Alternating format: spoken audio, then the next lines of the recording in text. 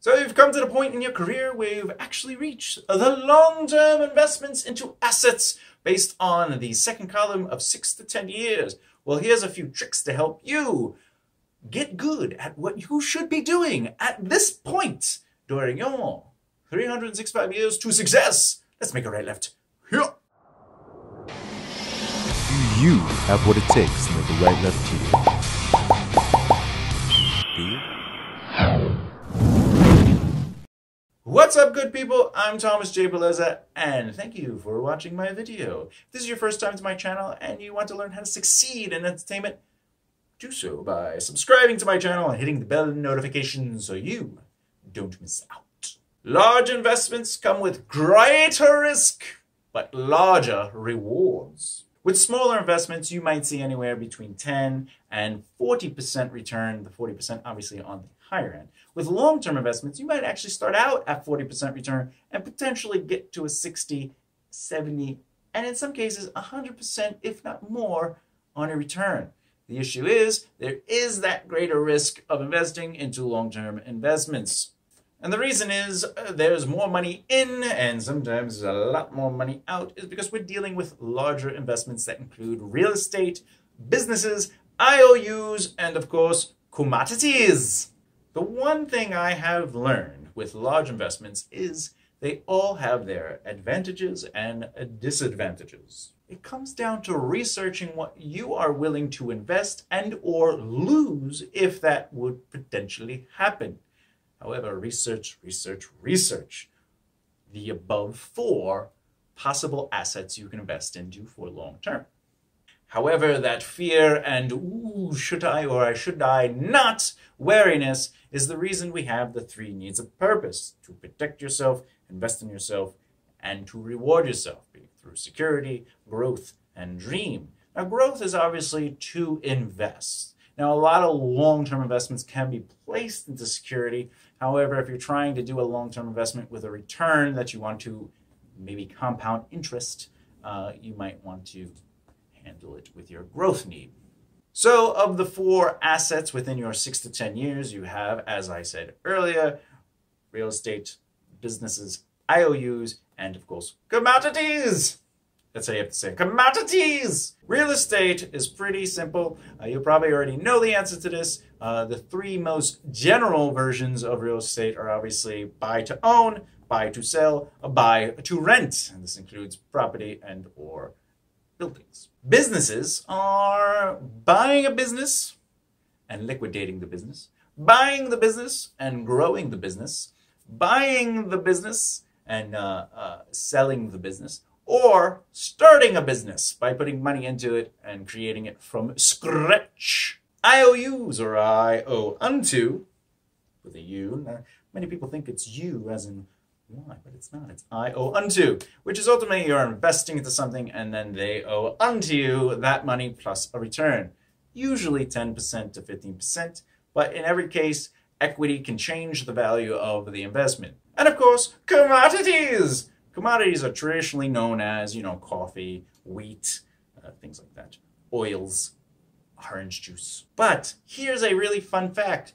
You are a commodity. That's right. What you are capable of doing, your skill level, and your particular specific look, feel, sound, thoughts, ideas, the way you talk, everything, your walk, your dance, even the way you play an instrument, the way you act, the way you tell jokes, you are a commodity. And the more we understand that part of ourselves by knowing our worth, this creates the value of us as a commodity or an asset. Because the truth of the matter is if you are an actor, you should be paid for it. Though the amount you're paid is not necessarily based on your skill level.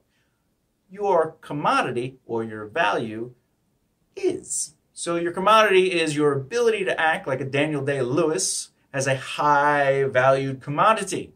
But that doesn't necessarily mean his brand value is more than, say, Brad Pitt, who might garner a bigger paycheck because they know on paper Brad Pitt has brought more people into the seats. That's brand value. That's a whole other thing.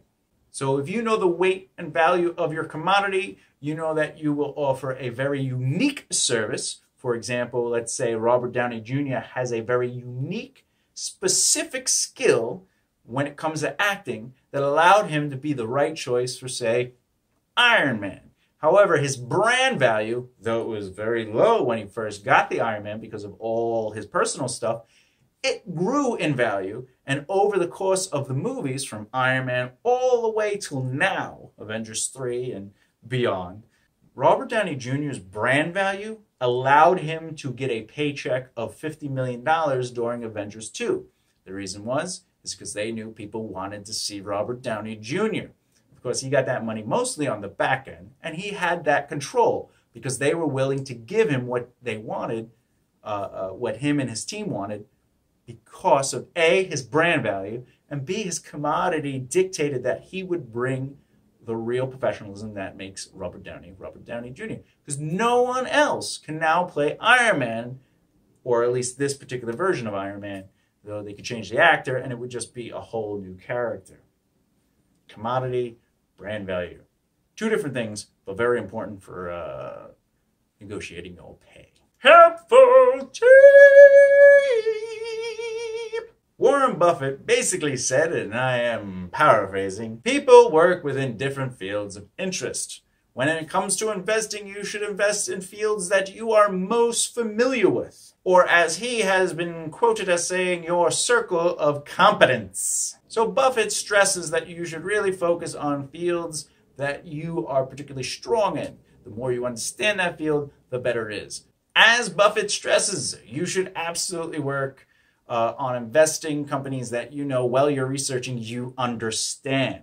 The reason you can do that is because you can look at the news or the movement of that company and know when to buy and sell just based on you knowing how that company makes money and how that company and or field of interest would particularly lose money.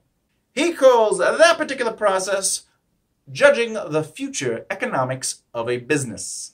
So basically, understand the foundation of the company and or field of interest you are looking into, and then, you know, that would be your foundation. And you could basically grow and rise from there by doing your due diligence and researching.